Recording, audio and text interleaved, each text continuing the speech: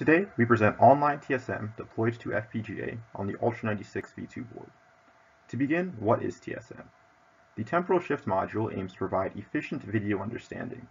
It does so by combining the efficiency of a 2D CNN backbone with a low-cost shift operation to capture temporal relationships across frames of the video.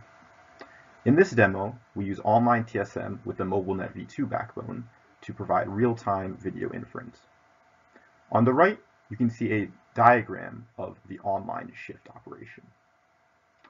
Across each frame, we take the first section of channels and shift them from one frame to the next. For the MobileNet V2 backbone, you can see how we modify the bottleneck to accomplish this. The blue box is the online shift operation. For every input, we then take the first 1/8 channels of that input and place them in the shift buffer. The shift buffer's current contents from the previous frame is then shifted into the first 1/8 channels of what was our current input.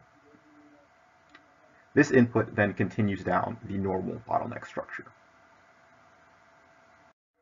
To deploy Online-TSM to FPGA, we utilize Xilinx Vitis AI to quantize all weights and activations from float 32 to int 8, as well as quantize all convolution operations for running on the DPU IP block. All shift operations, however, are run on the CPU. To split computation between the CPU and DPU, we pipeline our models such that the shift operations are isolated. This results in a MobileNet V2 structure seen at the bottom of the screen. The input resides in DPU memory and is therefore copied from DPU to CPU, a shift operation applied, and the shifted and unshifted input copied back to DPU to continue inference. This results in a MobileNet V2 structure seen at the right. Here we see our input kernel followed by our first 3 bottleneck layers.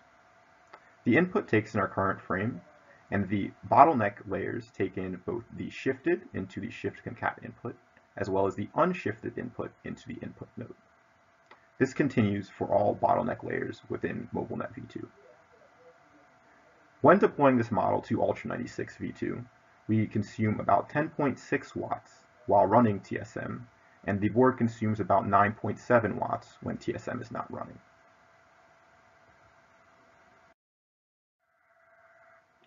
Here we see a demo of Online-TSM running on the Jester dataset.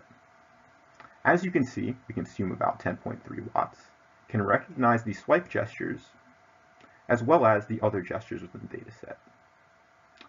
There is some overlap between similar gestures, such as the zoom in with 2 fingers versus full hand gestures. However, we are able to successfully run the Jester demo at about 37 frames per second, where frames per second is the throughput of inference, pre-processing, and post-processing.